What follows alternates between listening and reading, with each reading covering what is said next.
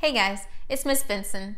Today we're going to talk about a really exciting topic called utility. Now, utility is one of those key words in economics that means something specific. Remember at the beginning of the class, you learned about the word marginal and how that means extra or additional? Well, when you hear the word utility, I want you to think satisfaction.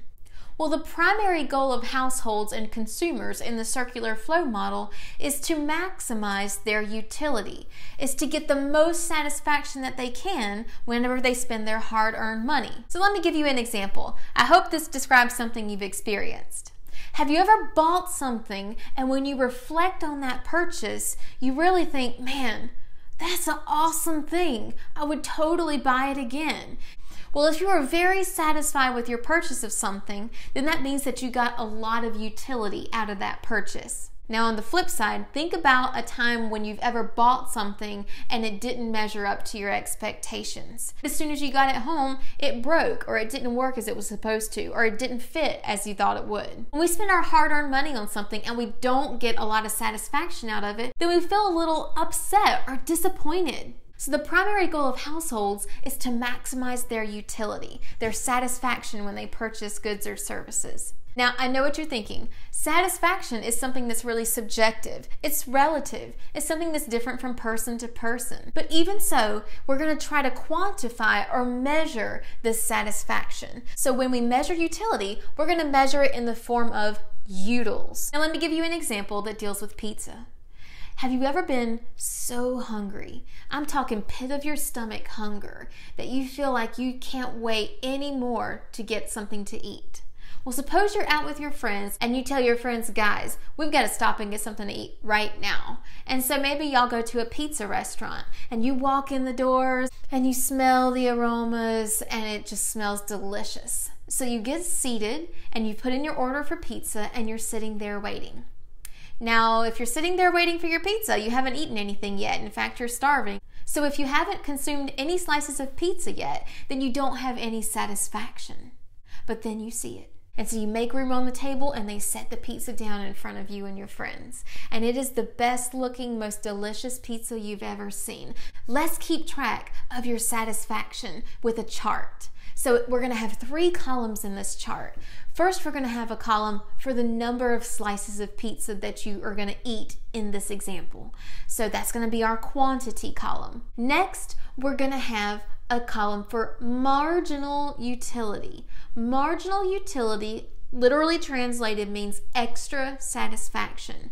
This is the extra satisfaction that we are going to get when we consume another slice of pizza. So marginal utility is how much satisfaction you're getting from each individual slice. Then finally, our third column is going to keep track of our total utility, our overall satisfaction from everything that we've consumed up to a certain point. So when we do total utility, we're just going to add together all of our marginal utilities. So back to the pizza. When you have that first slice of pizza, it is like magic. You get an extra 60 utils from that first slice of pizza. So your overall total satisfaction is 60. Now, you're going to eat a second slice. When you eat the second slice, it's still pretty good. The pizza's still hot and you're still kind of hungry, but it's just not quite as magical as that first slice. So let's say it only gave you an additional 45 utils. Well, that's going to make your overall total be 105 utils from those 2 slices of pizza. Well, let's say you eat a third slice of pizza. That third slice of pizza is okay. Let's say you only get an additional 20 utils, and so now your grand total is 125 utils from 3 slices of pizza. You eat a fourth slice, the pizza's cooling down, you're getting fuller, so let's say that fourth slice only gives you an extra 10, so now your grand total is 135. And then finally that fifth slice only gives you an extra 3, so now your grand total is 138 utils from 5 slices of pizza. Now, after 5 slices of pizza, you're pretty full, but then you look at the table and there's 1 slice of pizza left. And your friends are saying, oh, just go ahead and eat it. We don't want to have to put it in a box. Then we got to keep up with it, carry the box around. It's going to make the car smell. So you give in to peer pressure and you eat that 6th slice of pizza, that last slice of pizza. And you know, as soon as you did, it was a bad idea. Because as soon as you finish that slice, you get sick. Now that's a terrible experience. We would actually say that you have negative marginal utility there. So instead of adding positive satisfaction, that is a bad experience. That's going to be negative utils right there. So let's say that that sixth slice gave you a negative 30 utils. So now your overall total utility is 108. So the question is, how many slices of pizza should you eat before you stop? Well, the overall goal is to maximize your total utility. So you want to eat all of the slices that give you positive satisfaction and stop before you get sick. Stop before the negative utils, right? So in this example, you would want to go up to 5 slices of pizza. Now take a look at the chart that we drew. I want to point out some important relationships that are happening here. First, notice that as long as marginal utility is positive, then total utility is increasing. It really doesn't matter that marginal utility is going down from 60 to 45 to 20 to 10. As long as you are adding in a positive number to your total is still going up. But whenever you add a negative number to your total, that makes your total utility fall. So when marginal utility is negative, your total utility decreases. Now, if we were to put these things on a graph, it would look something like this. We're going to have our marginal utility graph on top and our total utility graph on the bottom, and we're going to line them up. So think about our marginal utility curve. When we ate that first slice of pizza, we had a lot of satisfaction, and then the second slice was 45, and then the third slice was 20, and then the fourth slice was 10 and 3, and then finally we crossed the x-axis and it went negative. So your marginal utility curve is high at first, and then it goes down, and eventually it can go negative. Now guys, what this is called is diminishing marginal utility, and this explains common consumer behavior. Whenever something is new, people are excited and they really get a lot of satisfaction out of it, but after it's been out for a while, the extra satisfaction is less and less. Case in point, have you ever heard a song on the radio and the first couple times you heard it, you were like, oh yeah, that's a great song.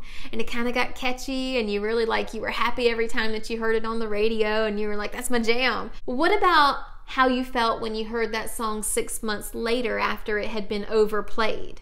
Maybe when you heard that song on the radio now, you're like, oh, it's that song again. And then you change it because you're tired of it. When consumers get tired of something, that describes diminishing marginal utility, decreasing extra satisfaction. Or this can happen with movies. Maybe the first time you see a movie, you think it's really cool. Even the second or third times, actually, you could think it's even better because you pick up on things that you didn't notice the first time. But eventually, after seeing that movie 80 or 150 times, maybe the 150th time isn't quite as satisfying as those first few times. As you consume more and more units of a good or service, the extra satisfaction that you get is less and less. Now let's draw our total utility curve. Remember, total utility is going to go from 0 to 60 to 105 to 125, 135 and 138, and then it's going to fall down to 108 whenever marginal utility goes negative.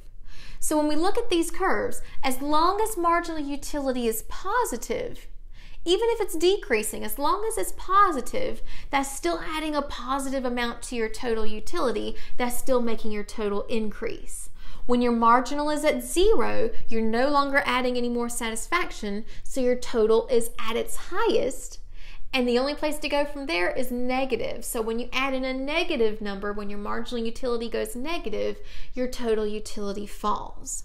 Now there's another relationship we can have between these two. We can say that marginal is the slope of total. In other words, the numbers on the top graph describe the steepness of the hill in the bottom graph. So when these numbers in the top graph are big, the hill on the total graph is really, really steep. When these numbers get lower, the hill kind of flattens out. When marginal is at 0, well, 0 slope means that it's flat at the top. And then when your numbers are negative, well, a negative slope means that you're going downhill. So marginal is always the slope of total. And also notice where they line up, marginal utility is 0 when total utility is highest. So it's okay for your marginal to be 0 because that means you've gotten all of the positive satisfaction that you can and you've stopped before the negative. So your total is maximized when your marginal is at 0. Now in our example, we really didn't talk about how much money you were spending. In reality, guys, we know money is a scarce resource, and so a lot of times we have to make choices with budget constraints. So let's talk about how you can maximize your utility even when you're on a budget. The trick is trying to get the most bang for your buck, trying to get the most utils per dollar. In our simplified examples, you're going to be given a budget and you're going to know how many utils each item gives you. And then you have to choose how many items you want to buy. Now you know that you've maximized your utility whenever the marginal utility per dollar of one item equals the marginal utility per dollar of another item. So that's your utility maximization rule. Let's work through an example to illustrate this. Suppose you have a $20 budget and you're trying to figure out how to maximize your total utility between coffee and cupcakes. Now we already have some information that's going to help us out. In our chart, we have the quantity of items, and we already know the extra satisfaction we would gain from consuming the next cup of coffee or consuming the next cupcake. And let's say that the price of coffee was $2 a cup and the price of cupcakes were $4 each. So we know the prices and we know the marginal utility. So how many cupcakes should we eat and how many cups of coffee should we get to maximize our total utility given our budget constraint? Well, let's work out how many utils we're getting per dollar. Let's work out how much satisfaction we're getting per dollar for each item. What we're going to do is make a column for coffee and a column for cupcakes that shows the marginal utility per dollar, how many utils we get per dollar. So to do that, we need to take our marginal utility numbers and divide it by the price that we're paying for these items. So we're going to take our marginal utility numbers for coffee and we're going to divide them by the price of coffee, which is $2. And then we're going to take our marginal utility numbers for cupcakes and we're going to divide them by the price of cupcakes, which is $4. So now we have to start making some choices with our budget. We have a $20 budget. Now, you want to maximize your utility with the money that you have, so your first choice should always be whatever gives you the most marginal utility per dollar. Now, in this case, we see that it's the first cupcake, because the first cupcake gives us 7.5 utils per dollar. So that's going to be our first choice. So we'll go ahead and cross that off. Now, we spent $4 on that first cupcake, so now we only have $16 left in our budget.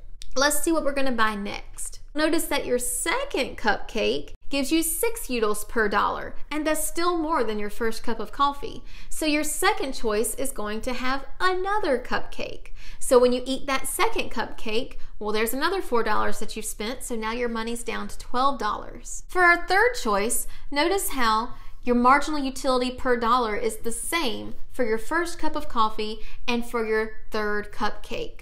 So let's say you get a first cup of coffee, because probably after 2 cupcakes you're thirsty. You drink that first cup of coffee, which gives you 5 utils per dollar, and now you've got $10 left from your budget. And then you have that third cupcake because it gives you the same amount of utils per dollar, and now you have $6 left of your budget. How are you going to spend the rest of your money? Well, let's take a look and see how you can maximize your utility. With $6 left, notice how you get the same amount of utility per dollar for your second cup of coffee and for your fourth cupcake. So let's say you go ahead and have that second cup of coffee. All right, now your budget's down to $4, and with that last $4, you can get your fourth cupcake. Now you've spent all of your money, but you've gotten the most utility per dollar that you can. So the key to maximizing your utility whenever you're dealing with budget constraints is to always choose whatever is going to give you the most utility per dollar. And notice at the end, the marginal utility that we got per dollar for coffee equaled the marginal utility we got per dollar for cupcakes. Now we'll do some more practice and examples with this later in class, but hopefully this helps you kind of understand utility and sort of get the gist of it. So until then, guys, check you later.